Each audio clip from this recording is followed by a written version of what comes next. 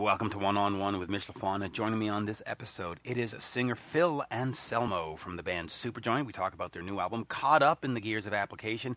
We look back at Phil's career, talk sobriety, Black Sabbath, and a lot more. Before checking out Phil, please check me out on Twitter at Mitch Lafon, MITCHLAFON, Instagram at Mitch_Lafon, One-on-One Mitch Lafon on Facebook, and let's finish this off with paypal.me/Mitch Lafon. That is a whole lot of Mitch Lafon. So let's move along. Let's listen to Phil. This is the full unedited interview.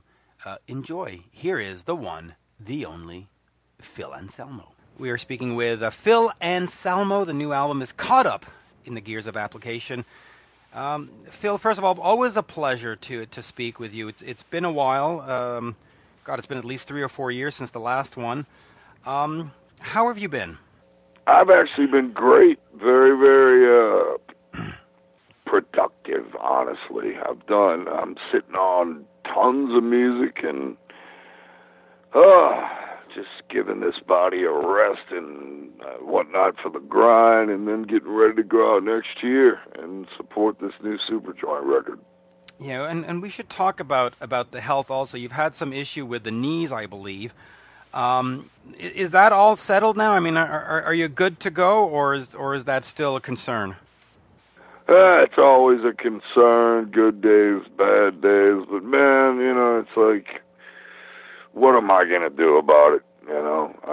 I'm not. I'm just going to get up, do my job, no matter what it is. If it's a day off, then I'm going to do what I do on a day off, make music. If it's a gig day, I'm going to do gigs, So, but yeah, man, pain, physical pain, just happens to be in the script for me. So I just, you got to, once again, build that mental callus and just tough it out. Yeah. As I like to tell my kids, suck it up, Buttercup. We got stuff to do, right? Thank you. Right. Caught Up in the Gears of Application is the new album. First one in 13 years. Last one, A Lethal Dose of American Hatred. Talk to me about taking a break between the last two albums. Why 13 years? And you've obviously been active. You've done all kinds of other projects. Why 13 years between Superjoint projects? Because I never thought it would happen again, truthfully. I thought Superjoint was done, and really I'll rush through this. How it came to be again was we were in the midst of discussing the second Housecore Horror and Film Festival and talking about what band I should play in and all this. And Kate Richardson suggested Superjoint. I'm like, no way. And then the co-founder of the event, Corey Mitchell, rest in peace, he really pushed forward. He's like, come on, man, Superjoint. So finally I said, man, let me ask Jimmy. Let's see where everybody's head's at. Let's look into this. Well, Jimmy was up for it. Kevin Bond was up for it. And that right there, that's that as far as the writing and playing and all of that, really that's the founders of Superjoint right there, aside from our ex-drummer. And I guess with the addition of Blue on drums from War Beast and the Illegals and many other bands, and my main man, Steven Taylor, on the bass. He plays guitar on the Illegals. He's become one of my right-hand men as far as bouncing riffs off of and whatnot. He's awesome to work with and an awesome dude. Once we got into the practice room, we realized that it was fun. It was fun. The group of guys around us were positive. and dare I say sober. It's like, wow, this whole trickle down effect. It's like, wow. At this point, I haven't had a drink since February of this year, and I'm not missing that much. So it's like, either way, it was fun. It was fun to play the show at the Horror Fest, and I guess that led to, hey man, do you want to write some new songs? And then, of course, that led to new songs, and here we are talking about it. So it basically, it was something I never wanted or never thought would reemerge, resurface. But it did, and, that's why you never say never. And, it's like, it's fun, man. It's fun all the way around, as far as band members, as far as shows go, as far as songs go. It's fun. It's fun. Let's talk quickly about the sobriety. You said you haven't had a drink since February. Has that sort of refocused your life? Has that led to a big change? I mean, how is that going for you? Pretty easy, man. Okay. I think the first 2 weeks are kind of rough as far as mood and all this, et cetera. But then, you lose the taste for it, and obviously it did nothing to hurt my creativity, figuring I'm still, like right this second, working on 3 different records, so, God, man, it's great. It's great, honestly. No more hangovers. Look, that's 2 thumbs up. Yeah, that's a great thumbs up. Now, you mentioned that you're working on 3 other albums, and so that's what I want to ask you. It could be 4 or 5. Man, I've got so much stuff, man. Could be 87, but you've got... 87. There you go. That's a good number. That's a good number. You've got a couple of the guys from the Illegals playing with you in Superjoint and stuff. What makes this a Superjoint album compared to an Illegals album? Why not just become sort of the solo artist, and it's the Phil Anselmo band, and because you've done Down and Pantera, and boy, you look at the discography, Arson Anthem, Christ Inversion, et cetera, et cetera, et cetera. Why not sort of bring everything under just, this is Phil Anselmo, these are my solo records, and here we are? Well, honestly, because I've always viewed each band as its own thing. And, there's been, like on the first Illegals tour, we did Superjoint songs, we did Pantera stuff, and hell, we even did a Christ Inversion song one night. Just it was always off the cuff, and minus the Pantera stuff, because we knew we were going to just mess with people, really, just give them a little Pantera, for God's sakes. It's what they've been craving for a while, so we did. We gave them some Pantera, but still, I think I'm understanding where you're coming from. It's like, gosh, to single out everything, to make everything its own thing, kind of crowds out other bands. But the thing is, Superjoint sounds like Superjoint. It really does. It sounds like Superjoint. And the Illegals are quite, it's a far cry from Superjoint. It's a very far cry. Musically, it's a lot more extreme. It's more complex. It's more technical. And when I say this, I'm also talking about the new Illegals record that nobody's heard yet. It's like, man, that thing is pretty much finished, minus the mixing part of it, which, it's a slow process because of being in so many different bands and this and that.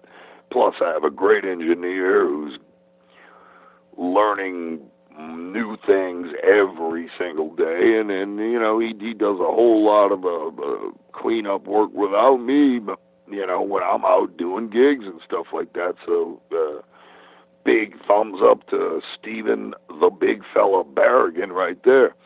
But I think there's a big difference between a lot of the bands. However, going back to our previous question, when I said never say never, there may come a time where we could get up there, a group of us, we would probably have to have 2 drummers, et cetera, et cetera. A lot of different moving parts, honestly, to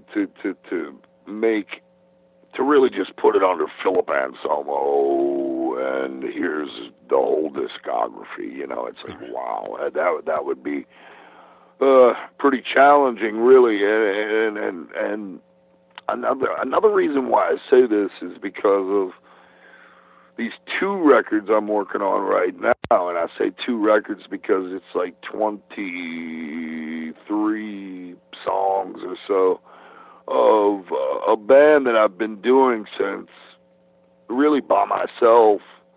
It started in about 1988 when I got my first 4-track and wrote these series of songs, and then it got rebooted, I guess, in the 90s, middle 90s, when I moved back to New Orleans, and it's really very mellow, very, very atmospheric, very different from a whole lot of stuff that I've done in the past.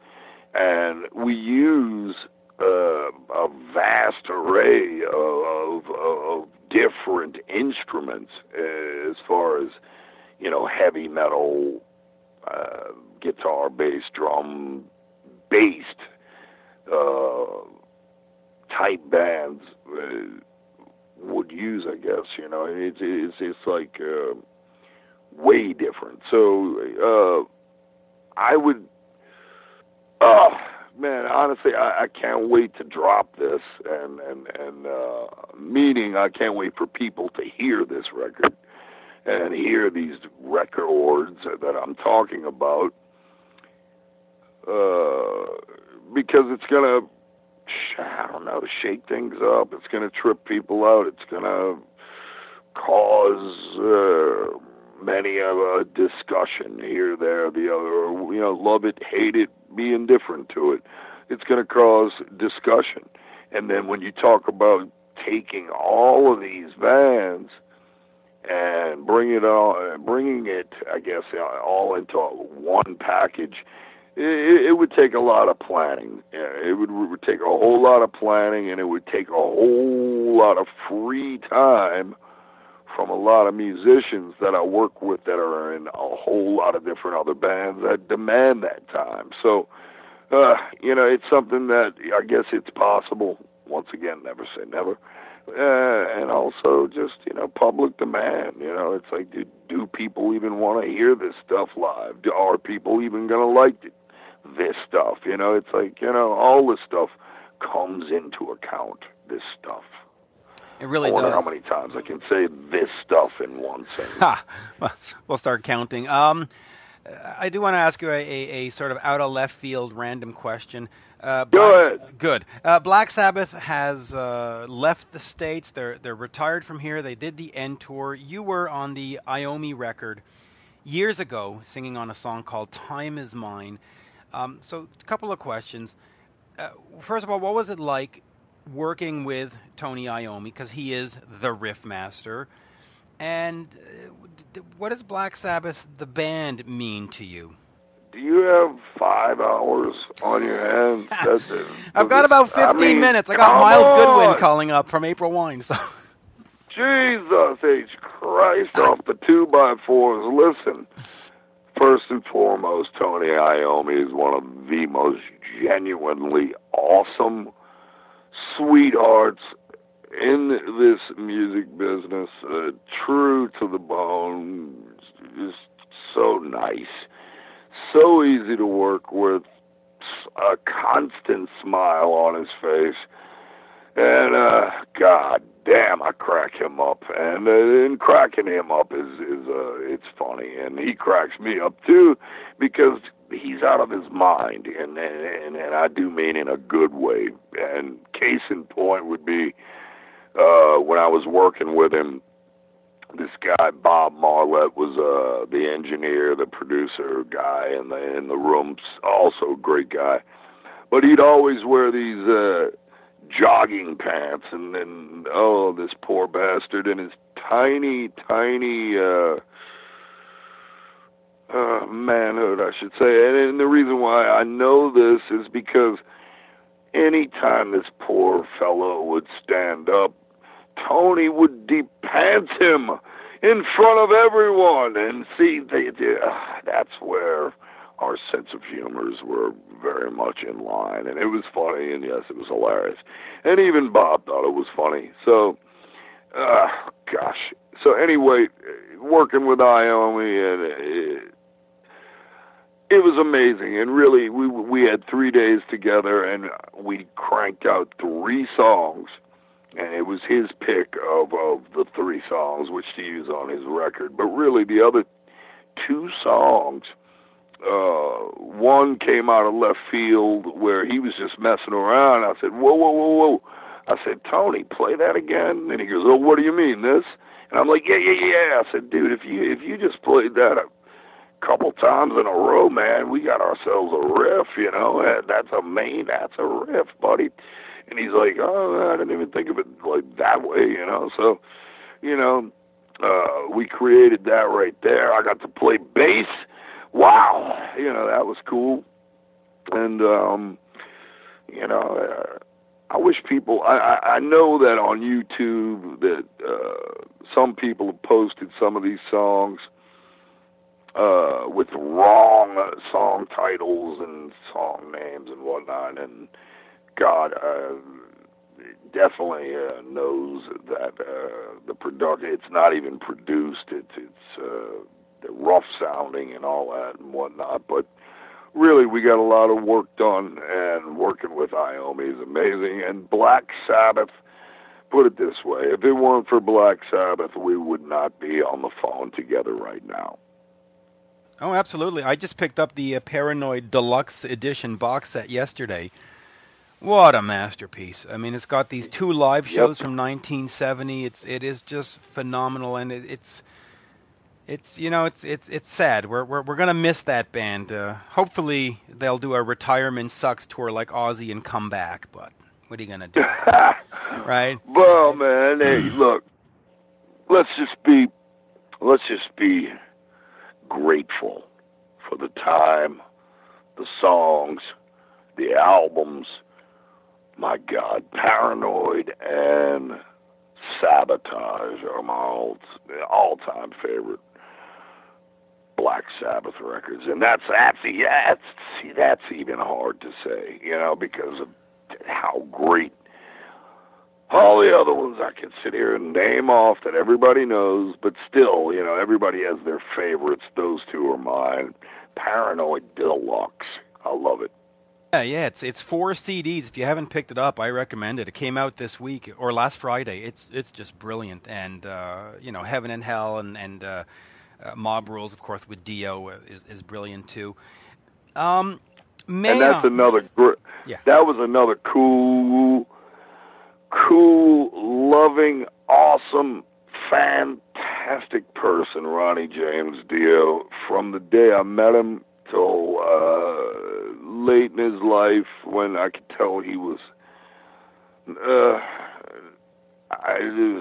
not feeling as great as he used to, you know, and that comes with age. So, you know, at the time I didn't recognize the direness of it all, but still, you know, his sweetness and his spirit, just down to earthness and just ability to make time for those that were fans of his is really unparalleled. So I definitely had to give a little Dio shout out.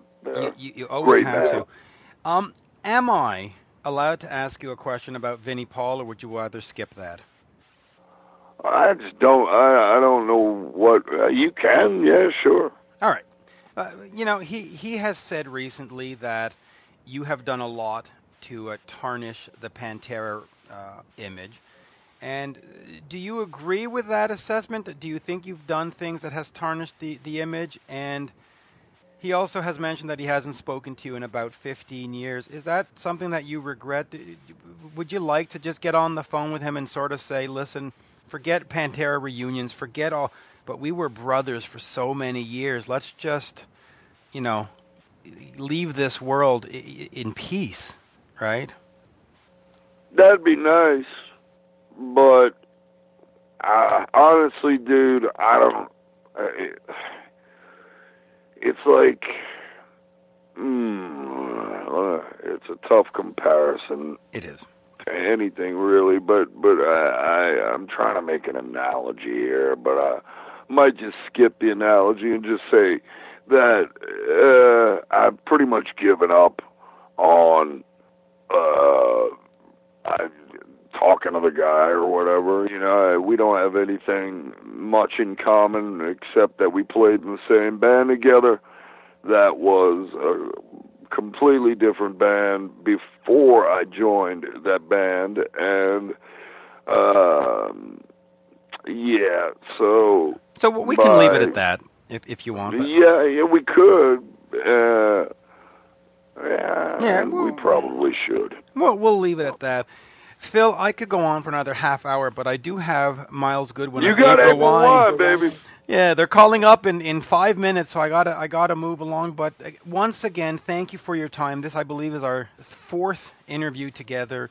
You've always been very kind and courteous, so thank you for that. And hopefully we'll see you at Heavy Montreal, if not in 2017, hopefully 2018, but certainly sooner rather than later. Man, right back at you, and I appreciate you big time, buddy. I'll let you run. Get ready for that April Wine. That's right. I like to rock, man. I'm a high roller. Hey, man, look, I love old rock and roll myself because I'm an old rocker. You're a Killer Dwarfs fan. Man. I remember that. Say again? You're a Killer Dwarfs fan. You told me a long story about how you bought the first Killer Dwarfs album and you loved it to death. So you're and don't forget, right. The lead singer. His birthday is the same day as mine, and that's the same day as Mike Tyson. So I'll leave you with that. I love you, buddy, and you know how to get in touch with me. Anything you ever need, absolutely. Just and hook me up, man. As April Wine once said, rock and roll is a vicious game, and there you go. Thank you, sir. That's very true. Hey, brother, have a great interview, and thank you for this. Thank you. Absolutely. Bye for now. Buddy. Bye. Bye-bye. And there you have it, folks, my interview with Phil Anselmo from the band Superjoint. The new album is Caught Up in the Gears of Application. Do check that out. Please, while you're checking stuff out, head over to Instagram at Mitch_Lafon, Twitter at Mitch Lafon, one-on-one Mitch Lafon on Facebook, and paypal.me/ you guessed it, Mitch Lafon, should you care to support the podcast. And with that, I bid you a fond farewell. Bye for now. Oh, my.